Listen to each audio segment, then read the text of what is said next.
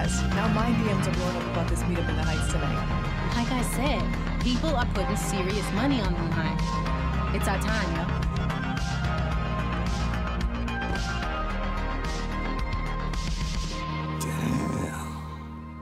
Damn. Well, what you think, boss?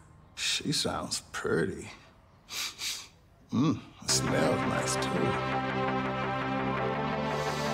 I love me the smell of gasoline.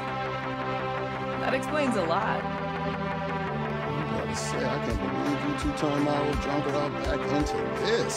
Believe. The lake better watch out. What? She's street legal? You're right, and I'm the blonde. Look, I'm not gonna tell you not to race. I know what it's like to feel that need for, the need for, For what? That's the gasoline talking. Just do me a favor.